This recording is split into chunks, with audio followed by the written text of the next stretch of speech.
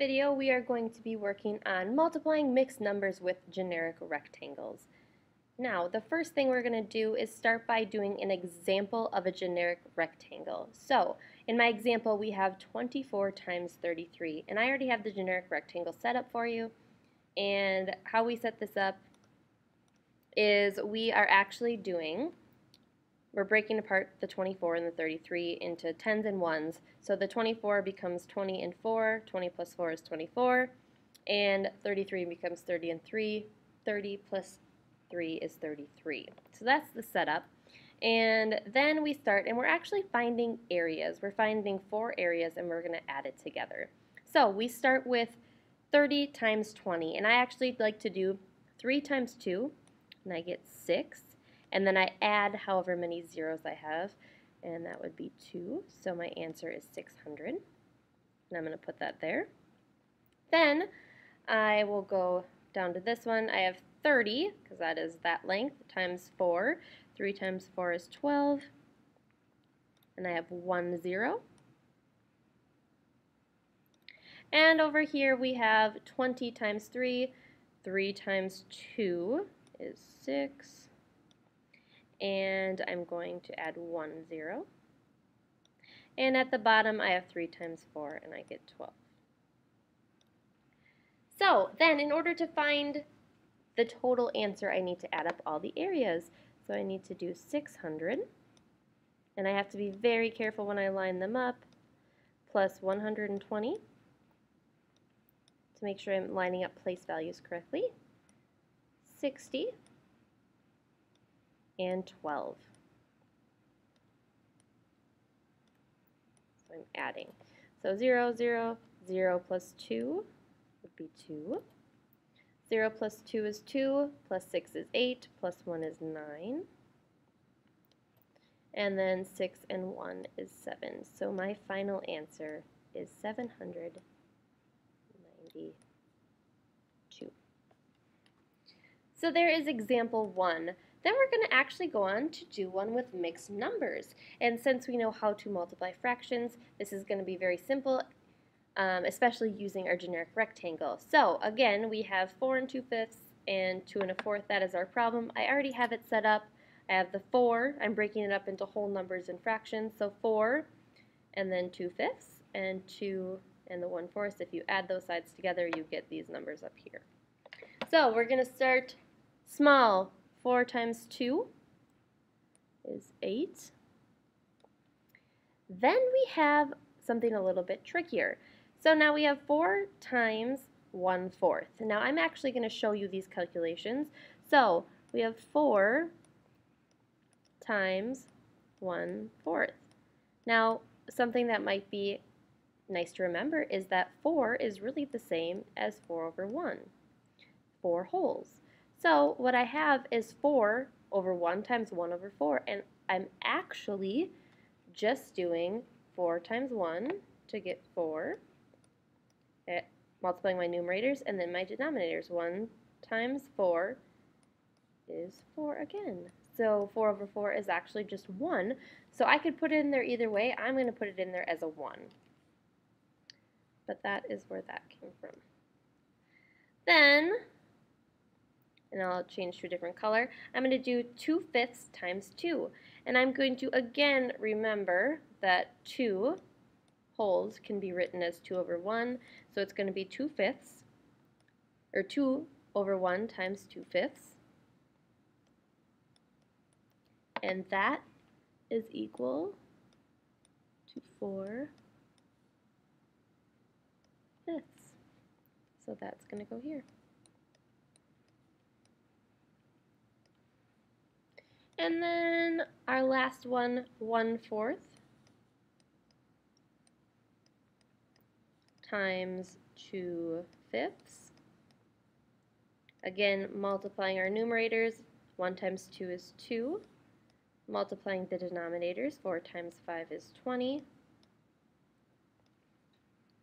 I get 2 over 20, and I can simplify that. I know 2 goes into both, so I have 1/10.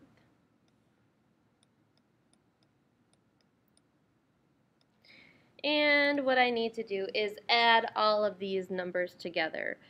So I have, I'll do it over here, 8 plus 1, and I get 9. And I know that I need to add my fractions together.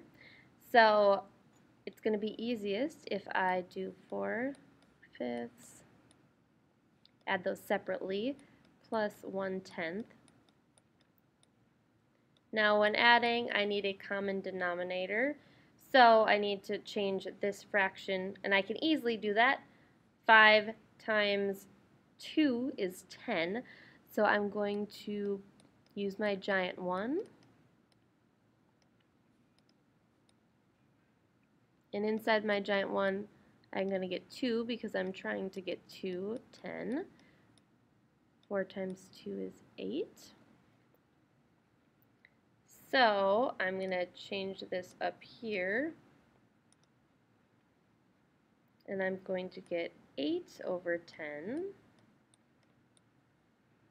plus 1 over 10 is 9 over 10. So then I need to add that number and that number together, and I get 9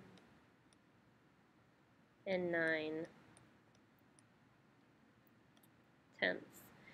And I know this is a lot of steps, but these are all steps that you know, so it's just reviewing a whole bunch of different things that we've been working on this year.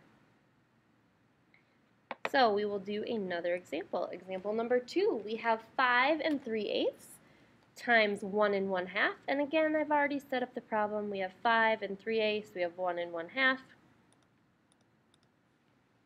And we'll start here. 5 times 1 is pretty simple, 5. 1 times 3/8. This is really nice because we don't even have to do any calculations. 1 times 3/8, anything times 1 is itself, so this answer is going to be 3/8. Okay, so then we have 5 times 1/2. 5 wholes is 5 over 1 times 1/2. Again, not too bad. We have 5 over 2.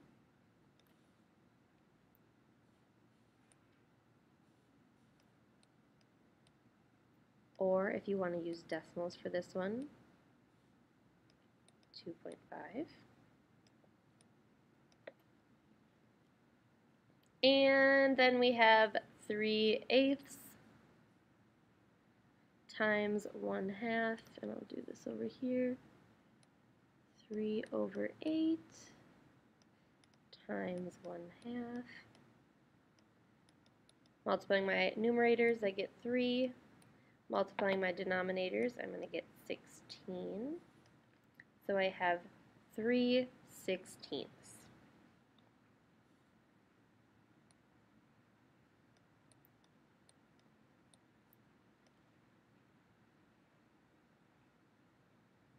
Alright, and now I need to add all of these numbers together. And I'm going to add up all my fractions first. So these 3. I have 5 over 2 plus, and I'm going to make myself a little more room. I have 5 over 2 plus 3 over 16 plus 3 over 8. Now this is fantastic because we have 2, 16, and 8 as our denominators. Well, 2 times 8 is 16, so I know that all these numbers work really nicely together. So 5 over 2, my giant 1 is going to have an 8.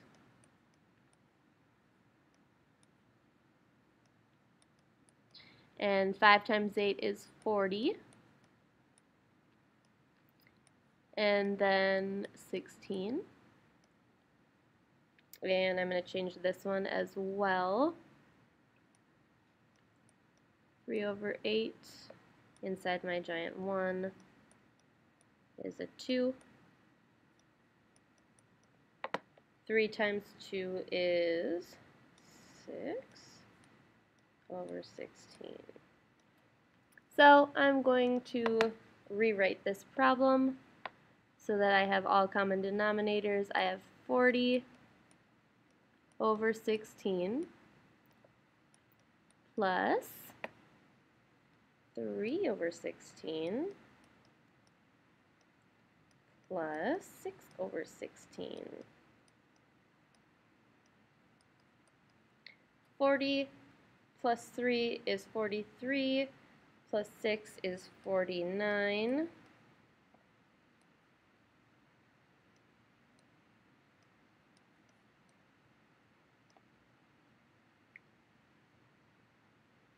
Okay, so I have 49/16 is the fractions all added together, so we have as well that 5, but first I want to figure out how many times 16 goes into 49, and that is 3 whole times,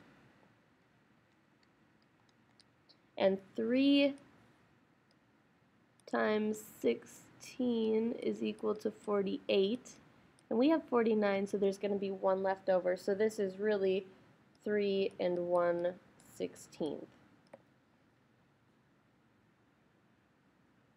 And then we have to remember to add 5 to get our final answer. So we have 3 1/16 plus 5. 5 plus 3 is 8. And then we have 1/16 as our final answer. So again, a lot of steps, but all things that you know how to do. Feel free to use the multiplication chart to help you with some of the multiplication and turning your improper fractions into mixed numbers. And that should do it. If you have any questions, make sure to come with those into class tomorrow.